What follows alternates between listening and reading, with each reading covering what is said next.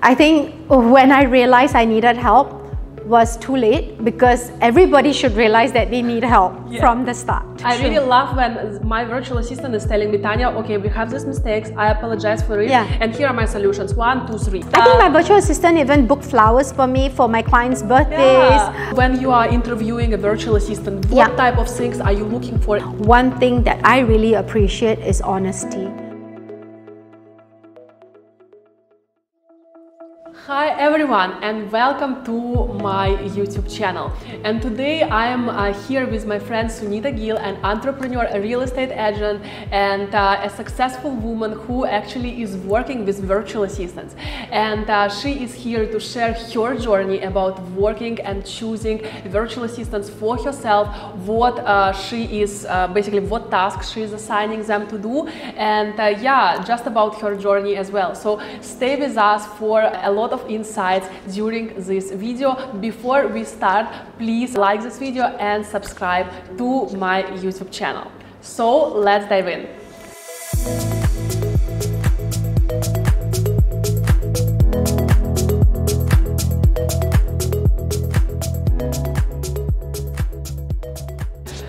Hi Sunita, it is nice Tanya. to see you. Likewise. And thank you very much for your time. So maybe you can share a little bit more about yourself, about your business as a real estate agent as well, and like when did you realize that you need help in your business? When did you start to delegate? Sure. Thanks for having me, Tanya. I think when I realized I needed help was too late, because everybody should realize that they need help from the start. Right? But sometimes you need, maybe you need enough volume of work to realize that you need to delegate. So I didn't delegate for many years, and to be honest, that was the biggest mistake of my life, because I got a burnout. Same with me. So I thought I could do it all. I thought that, I can manage everything. I was worried to delegate. I was worried that, somebody else couldn't do what I was thinking, but I was very wrong. I decided then that it's time to speak to you, my friend, to speak to a lot of other people about how I could help myself as an entrepreneur. And I think the best decision I made was hiring a virtual assistant, some full-time, some part-time, about my journey to help me in my work. So a little bit about my work and how a virtual assistant can help us. So as a real estate broker, we go out there, we do lead generation, and we get the leads that come through.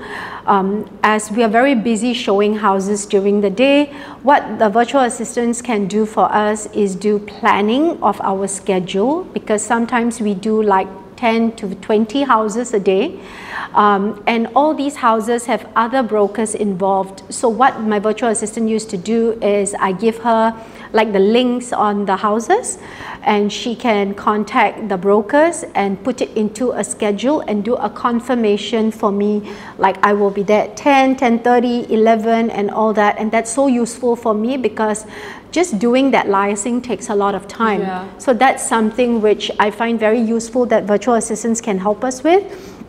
The other thing about my business is that we need to be socially present. So social media is a big component, but it takes up a lot of time to do planning of the social media calendar, content, topics. So I'm successfully working with a virtual assistant in Indonesia, which you recommended to me, thankfully, where he is helping us to do our social media calendar. He reports back to us weekly. We do it all on a platform like Canva that we all can access to, and that has saved me so much of time. So, something like that.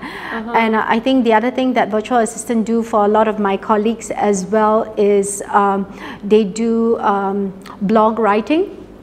So to put content out there, they help my colleagues come up with topics and then do blog writing to help them put it on their website, things like that. And I mean, it can be even as simple as data entry, because we work on platforms like Property Guru, 99.co in Singapore, and to put up a listing onto the platform takes almost an hour to two, because you need 20 photos which are edited properly, you need the description, you need all that.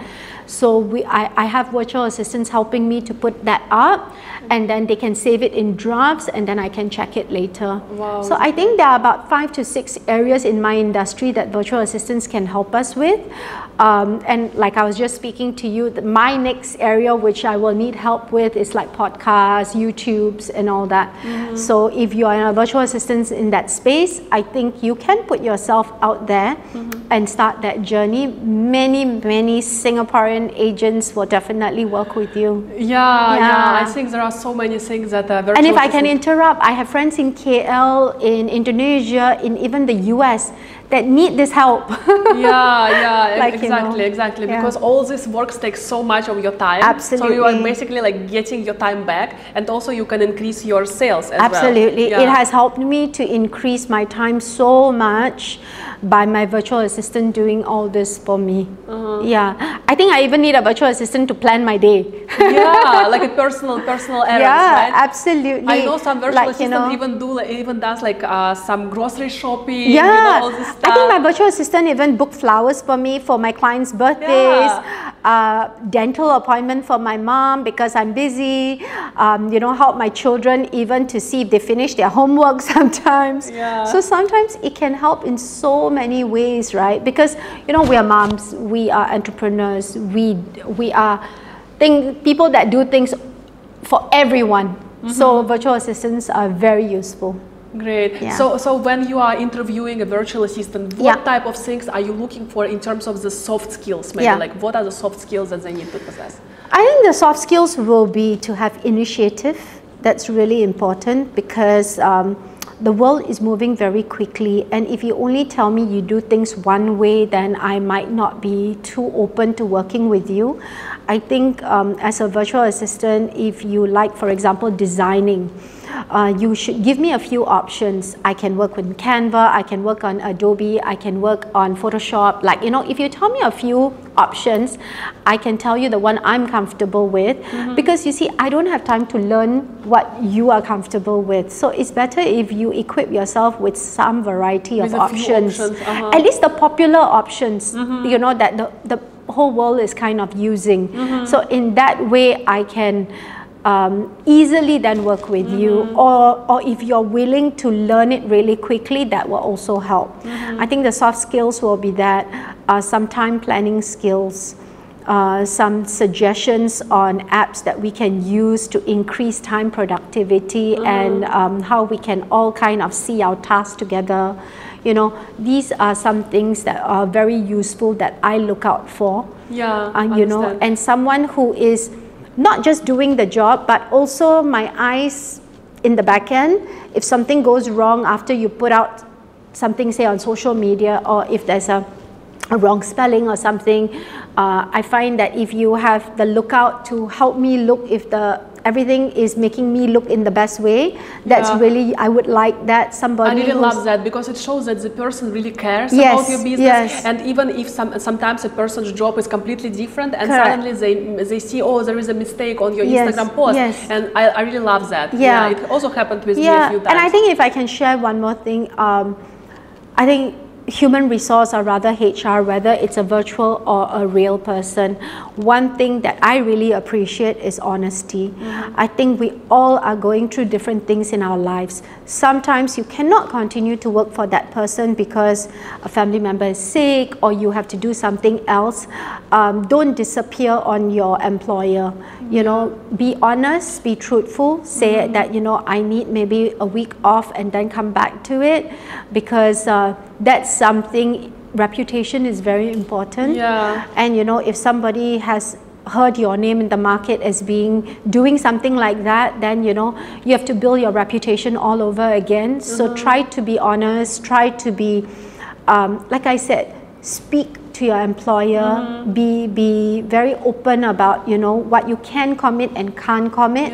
Don't overcommit, don't undercommit. I completely understand. Like, don't be afraid to speak to your employer, right? To your client, because like don't consider that this is a person like somewhere, like how would I say that? No, like he's the master and that you are working for him. I think it's always a partnership. Yes, it's like equal. It's equal. It's always a partnership. Yes, he's paying you, but without you, his job also cannot be done. So I think you have to learn that the partnership is to respect each other. That's the most important, and your employer will see that if you show that to him also. Yeah, amazing. Yeah. And probably the last question, like, what do you think about making mistakes? Maybe as a virtual assistant, they are new, and maybe they are always afraid that what if I don't meet the expectations? How do I know the expectations from the client, and how do I really behave what do I really do if I make a mistake? It always helps when you ask, sometimes with an apology, saying that I'm sorry, but I don't understand, and it's okay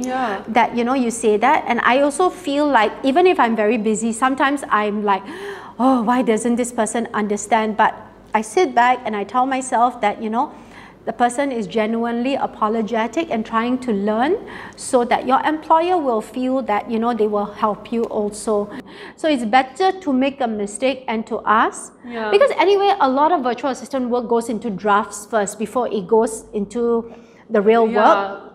So the draft is better to check it and to make a mistake and to learn from that, and then to move on. You will find that it makes your life easier as well. Then you save it under standard operating procedure, and then you just follow. You just don't make this again. Exactly. And like, if you understand why the mistake happened, maybe you also can give the solutions. Like, what are the solutions to fix this mistake? Because sometimes virtual assistants, they just say, oh, I'm so sorry, and they are waiting for the client to give the solution. Like, what are we going to do next? But I really love when my virtual assistant is telling me, Tanya, okay, we have these mistakes, I apologize for it, and here are my solutions, 1, 2, 3. Absolutely. So let's go. I think that's an amazing value add that the virtual assistant can add to the employer. It shows that you are showing initiative, it shows intent, it shows goodwill, that, you know, that I'm just not stopping there and not giving you a solution, even if the solutions are wrong. So now what? Like, you know, tell me, what are we going to do to solve the problem? Nothing is personal.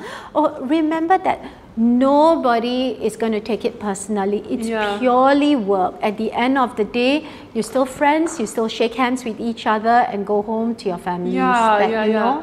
And and I always say, like, all of my team members, they always make mistakes. Like, not always, but all of them made mistakes sometime, you know? And it's like, I don't have anyone, even I make mistakes. So it's completely fine. Thank you, Sunita. So guys, please don't be afraid of mistakes. Yes, don't be afraid. You've got a great teacher.